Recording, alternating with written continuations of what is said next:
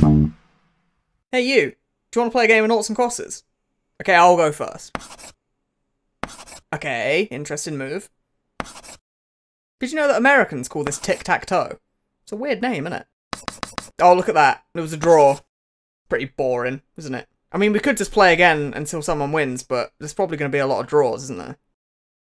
Have you ever wondered why that is? Why is it that every time you play noughts and crosses, it feels like it's always a draw? Like, why can I never seem to beat anyone over the age of 6 at this stupid game? Well, it's because noughts and crosses is a solved game. What does that mean? Well, a solved game is a game that when all players play perfectly, the outcome is 100% determined. If a game is solved, it means that at any point in a match, from any of the possible board states or positions, if both players play perfectly, the outcome will always be the same. From the very first move, you know what the outcome of the game's gonna be, so long as every player plays perfectly. Noughts and crosses is one of these games, a solved game. If neither player makes a mistake, noughts and crosses will always result in a draw with no exceptions whatsoever. In theory, any turn-based game that has no luck and no hidden information can be a solved game. You're not going to solve games like poker or, I don't know, Hearthstone anytime soon, because these games both heavily feature luck and hidden information. The next card you draw from your deck is entirely luck-based. This means that even with perfect play, there is a % chance that you don't draw one of the few cards that you needed as an out in that position. There's also information hidden from you. Your opponent's cards and the state of your own deck are both hidden from you, meaning you can only make decisions based off of probabilities and psychological tells. Sometimes you just get unlucky.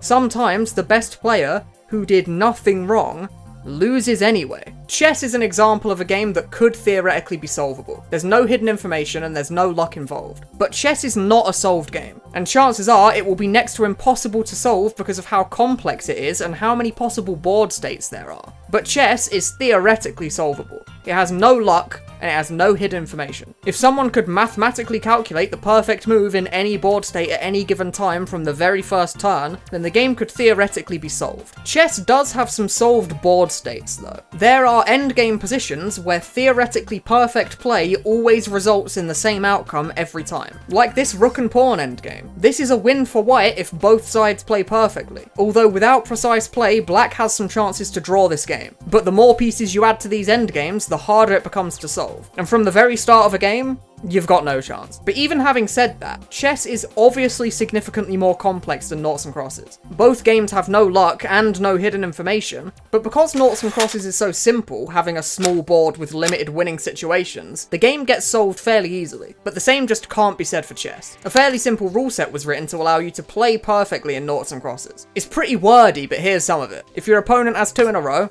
block it. If your opponent has a move that creates 2 winning lines, then you should block that move. If you can create that situation for yourself, you should do that, etc, etc. It goes on for a while. Point is, this game is entirely solved. Now, if your opponent makes a mistake, you can win yourself a game, and a game that is solved requires perfect play from both players at all times. If either player makes a single mistake, the opponent can often guarantee themselves a win. But if no mistakes get made, every game ends in a boring old draw.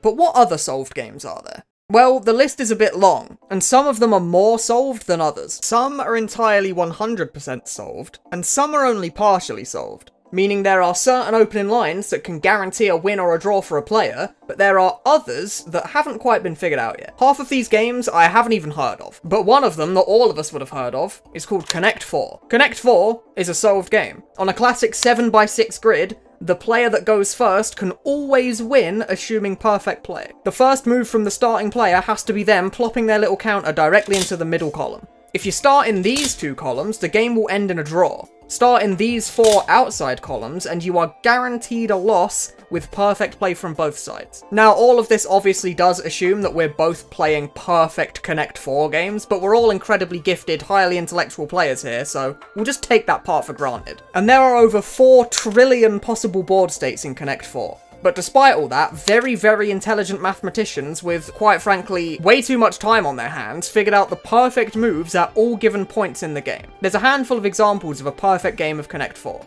and this is one of them. It would take 41 moves to finish this game, and the game ends when the player that went first places their final piece in this slot right here. So we said that chess isn't solved, but there is a variant of chess that actually is solved. It's called losing chess, or anti-chess. Essentially, it's just chess, but the objective of the game is to lose all of your pieces or be stalemated. There's a couple of extra rules, like if your piece has the opportunity to capture another piece, you have to do that. You cannot make a non-capture move if there is a capture move available to you. The king can be captured just like any other piece, and it can't be checked or checkmated. The very first move of a perfect game of losing chess is white playing pawn to e3.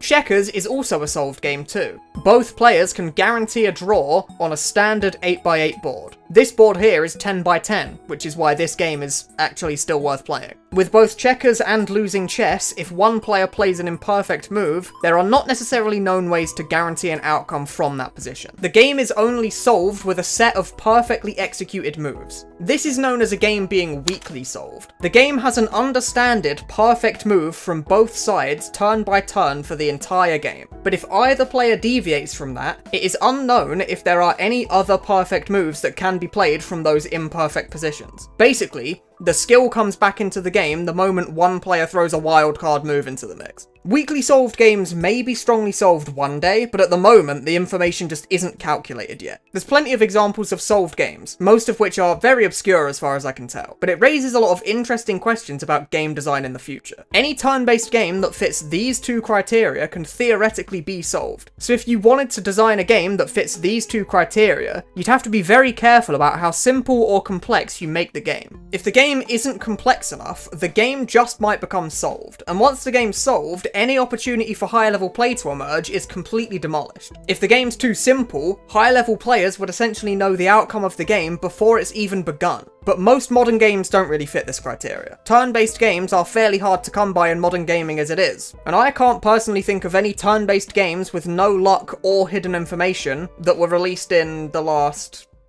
ever. Actually. Other than board games designed hundreds of years ago, there's not really that many good examples, are there? If you can think of any examples, do let me know. A game being solved is something that takes thousands of hours for some of the brightest mathematicians to figure out. And it might sound like something that ruins a game, but it actually isn't quite as simple as that. Games that are solved aren't necessarily not worth playing, because if the game's complex enough, the average person isn't able to play perfectly at all times. ConnectFour is a solved game, but having a game with your friends isn't going to be ruined because neither of you are genius mathematicians or godlike ConnectFour players, and neither of you are going to understand the optimal strategy at any given time. So the next time someone asks you to play a game of tic-tac-toe, maybe send them this video. Thanks for watching.